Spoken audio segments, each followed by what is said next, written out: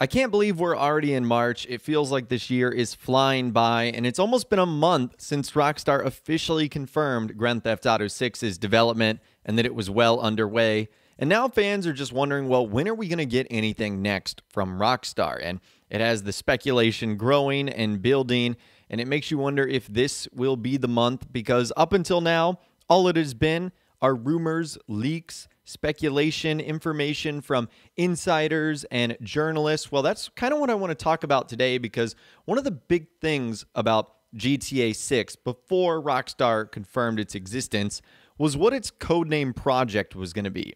And that was Project Americas. And I would say if we were to rank the Grand Theft Auto 6 leaks by what's the most verifiable and real, it kind of sounds like this is the one. So on the GTA forum site, Insider TezFunds2 was responding to someone that said this: if we consider the 2016 tech radar leak as real, Rockstar didn't even figure out what the next GTA's location would be at that time, and was just beginning preliminary work.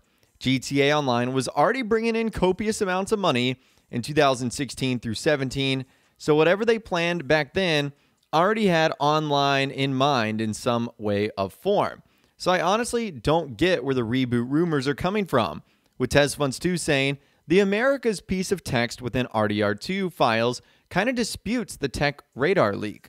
I just checked, and that piece of text was placed at the very end of the script stats file, as if there would have been more stats listed below.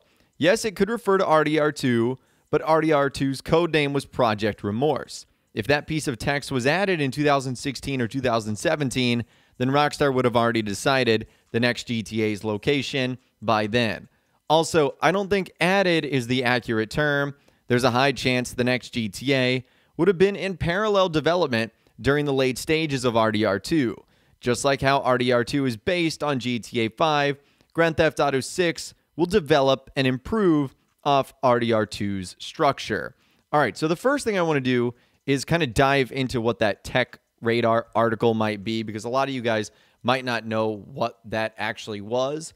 The tech radar article that came out in 2016 basically said Rockstar was close to making a Grand Theft Auto Tokyo game, and that work has begun on Grand Theft Auto 6. I'll leave a link to that article in the description, but essentially it says, Rockstar was working on Grand Theft Auto Tokyo, Grand Theft Auto Bogota, Colombia, Grand Theft Auto Sin City, which would be Las Venturas or Las Vegas, and that they said they realized the difficulty of moving Grand Theft Auto outside of the United States, and that it has been working on Grand Theft Auto 6 since really 2012. So that's the background on that article. And what TezFunds2 is saying is that Project America's piece of text placed within RDR2, which is not speculation, it's not a leak, it's literally something found in the official files of a Rockstar title, their latest one, it kind of disputes that tech radar leak. So the idea that they were working on a GTA Tokyo or a Sin City or a Bogota is probably old details. So it looks like Rockstar would have already decided GTA's location by then if that piece of text was added in 2016 or 2017. In fact, that's the first thing that Rockstar does, is they decide how the map is going to work. And in order to decide how the map is going to work, they obviously have to know what city they're basing the whole thing off. So he says that GTA 6 would have been in parallel development during the late stages of RDR2, and now it's probably full steam ahead. And he suggests the game is going to be similar to RDR2. Obviously not in terms of like cowboys and outlaws, but if you liked the feel of RDR2, like the engine and how the world reacted to you, you're probably going to like Grand Theft Auto 6 because it will develop and improve off of RDR2's structure. Now, there's going to be things that are completely different, and there's going to be things that are built upon better, just like what RDR2 did versus GTA 5, but the structure is going to be very similar. That's what Rockstar is going to base things off of. And this gets me very excited for GTA 6 because Red Dead Redemption 2, in my opinion, at least from the single-player front, is my favorite story mode title and campaign of all time. And apparently I'm not the only one, because someone said, it's such an obvious statement, but reading this makes me realize how great GTA 6 is going to be, as it's going to be improving upon RDR2. And he said, just imagine RDR2's weather system or possibly an improved version in GTA 6. It definitely gives substance to the whole idea of America's codename, suggesting the next GTA will feature cities in South America as a part of the main plot, and boost the legitimacy of rumors suggesting the cities will be spread by large distances of water. In other words, various islands. And the animations within RDR2 improved significantly to the point that I believe a modder was able to mess with them and come up with tons of interesting results.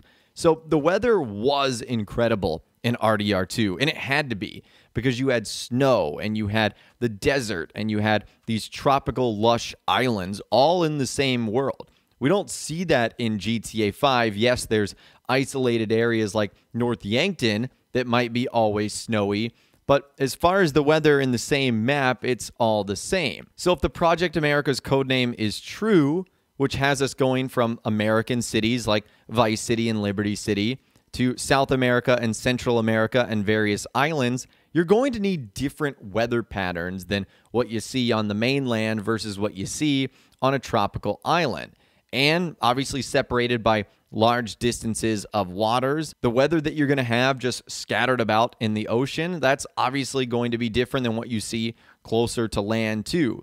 And then all the animations that Rockstar improved within RDR2 that they're going to improve upon with GTA 6, this really just does get me excited. And quite frankly, I hope it is Project America's. That honestly does sound kind of fun, especially if it tackled two cities that would be super fun to revisit, Vice City and Liberty City. And then obviously going to a part of the world in which Grand Theft Auto has never done before, South America, Central America, that sounds even more exciting. And how it might be involved with, whatever gang or crime syndicate or cartel might be down there or we might be involved in. It just sounds really cool. This whole thing gets me very excited. And the fact that it's building upon RDR2's amazing world, that's something I'm even more excited about. So I'd obviously love to hear from you guys in those comments down below. Let me know what you think about everything we discussed in this video today. Red Dead Redemption 2's Project America stuff, how GTA 6 will be building upon RDR2. Does that get you excited or not? Let me know what you're thinking in those comments down below. Or you can reach out to me on my Facebook page where you can send messages, photos, videos, and a whole lot more. If you guys did go on to enjoy this video, though, a like rating would, of course, be awesome. And be sure to subscribe to my YouTube channel if you are new.